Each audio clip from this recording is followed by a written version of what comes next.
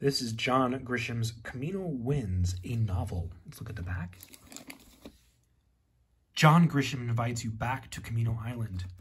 This time, the perfect storm could provide the ideal cover for a perfect murder.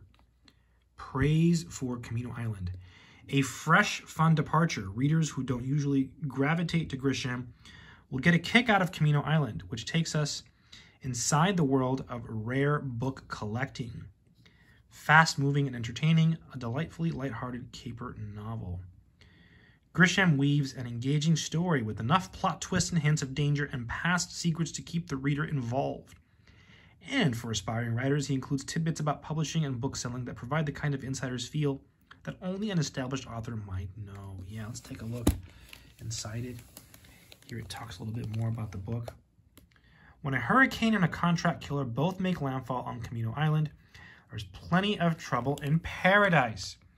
Just as Bruce Cable's Bay Books is preparing for the return of best-selling author Mercer Mann, Hurricane Leo veers from its predicted course and heads straight for the island.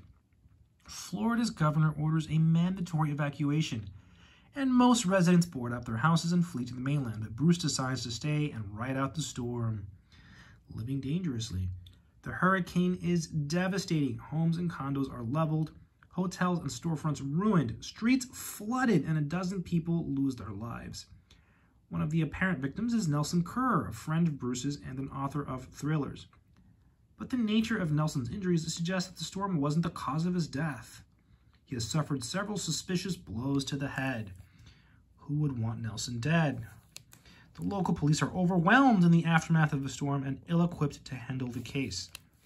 Bruce begins to wonder if the shady characters in Nelson's novels might be more real than fictional. Oh, wow.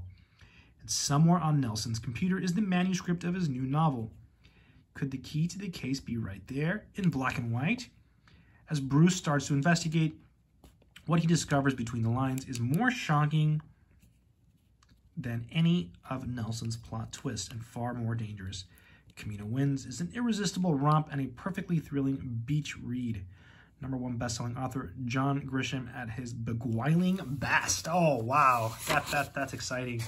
Camino Winds. Here's other books by John Grisham. I mean, look at this. What a prolific author. Look.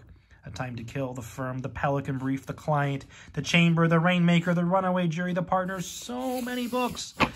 What a legend. And this is another book that he adds to his legendary collection. This is a newer book. This is from 2020. Camino Winds. Chapter 1, The Landing. Yeah, really great book. If you're a fan of John Grisham, you'll love this. And if you're not, I always think it's worth trying, you know, when you have someone as, you know, prolific as, you know, John Grisham. It's not easy to be an author. It's a hard, competitive life. But John Grisham has made it with his beautiful writing, and this one is no exception. Take care.